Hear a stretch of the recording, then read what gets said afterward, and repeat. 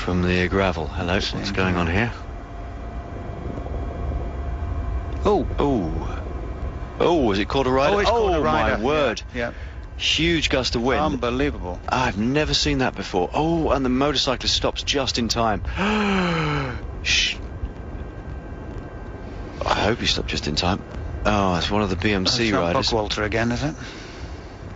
He's going to be in not great condition, because that was a whack and a half. He had no warning of that. That's often the case, you know. Sometimes you know you're going to crash almost, and so you sort of almost prepare. So, but I think there he wouldn't have known almost anything about that. A bit like the Hoogerland crash in the Tour de France.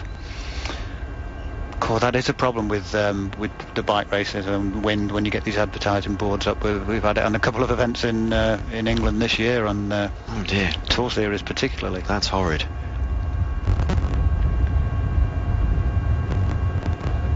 Especially when you get these sort of valleys.